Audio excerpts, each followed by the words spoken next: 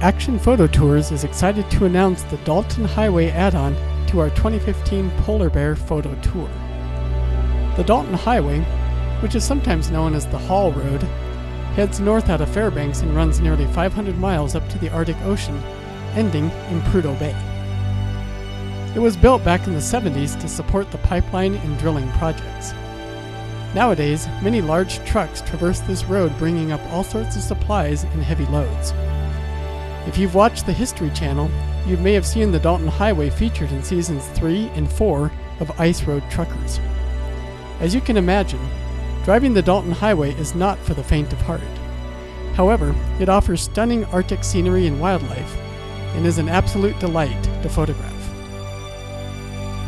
We'll be heading up the Dalton at the end of September into early October. This is a nice shoulder season. The tourist crowds are gone, there is often some snow on the ground, temperatures are still relatively mild, and chances are good we'll see the northern lights if the evening skies are clear. As we drive north out of Fairbanks, we'll hopefully see some nice fall color in the trees and tundra. Fall color is very fickle in this part of Alaska, so obviously there's no guarantee. However, color in the tundra can often persist very late in the season, like in this shot of the Canute River crossing. We'll be stopping for wildlife sightings and scenic viewpoints, so you will have plenty of photo ops. Finger Mountain is a prominent landmark on the Dalton. In fact, early bush pilots would use it for navigation, since the finger points the direction back to Fairbanks. Photographing Finger Mountain involves a short hike from the road. There are many big hills on the Dalton, some with large views of the landscape.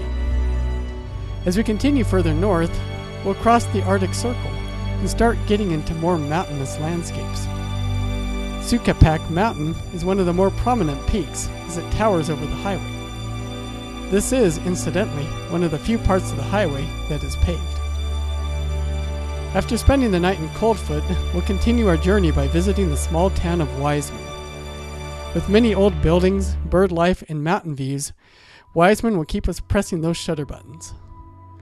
Beyond Wiseman, the trees start to gradually thin out, and the rugged Brooks Range comes into view. The Brooks Range is our favorite place for photography. We'll find awesome landscapes and plentiful wildlife.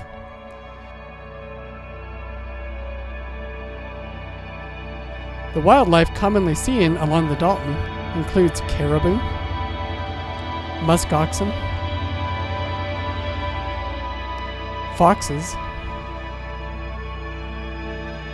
Dall sheep, and sometimes even wolves.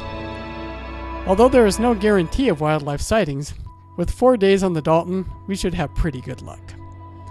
The musk oxen are almost always spotted, but they may require short hikes from the road for the best photography. If we're lucky, we might even get to see a caribou migration, as they often migrate right over Adigan Pass this time of year, which is right where the Dalton Highway goes. Once we get to the end of the road, we'll spend the night in Dead Horse. Since this is close to the fall equinox, auroral activity is often quite high. If the skies are clear, chances are very good we'll see the northern lights and be able to photograph them. Any night excursions to photograph the aurora are optional, but highly recommended. And don't worry, we'll help make sure you get all those camera settings correct to produce the best possible images.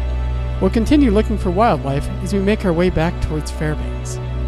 After another overnight stop in Coldfoot, we'll get an early start the next morning to ensure we have ample time to enjoy the warm thermal waters of Chena Hot Springs.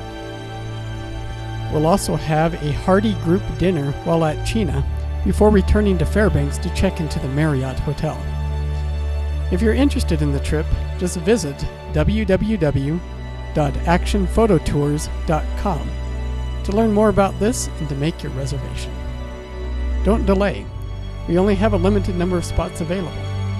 Also, this trip doesn't have to be booked concurrently with the Polar Bear trip. You can book this as a standalone excursion if you'd like. We hope to see you soon on the Dalton Highway.